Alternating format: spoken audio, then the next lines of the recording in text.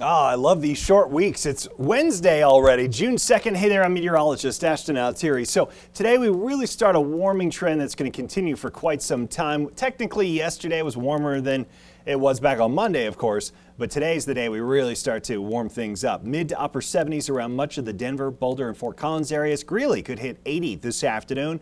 In the high country, we'll see 60s and a few 70s up high, and then 80s and 90s out west. Look at Moab and Grand Junction, lower 90s today, and that's some very hot air that is to the west of us. We're going to start tapping into here in the coming days. Salt Lake City 90 today. Look at Las Vegas and Phoenix, well into the triple digits. Even Boise 96 degrees thanks to a big ridge of high pressure that is to the west of us.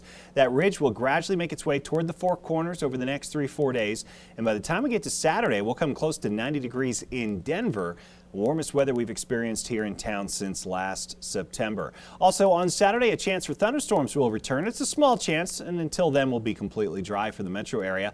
The only chance for showers and storms we believe in the state today is going to be down here in the central mountains, down into the southern mountains, the eastern San Juans, the Sangre de Cristos, the Wets. Can't rule out a late day shower storm there.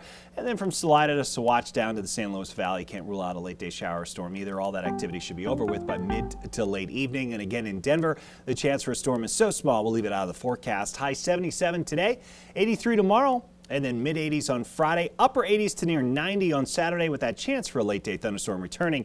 And oh, by the way, the record on Saturday is 96. That's from just last year. So while it's going to be warm, we will not be breaking any records.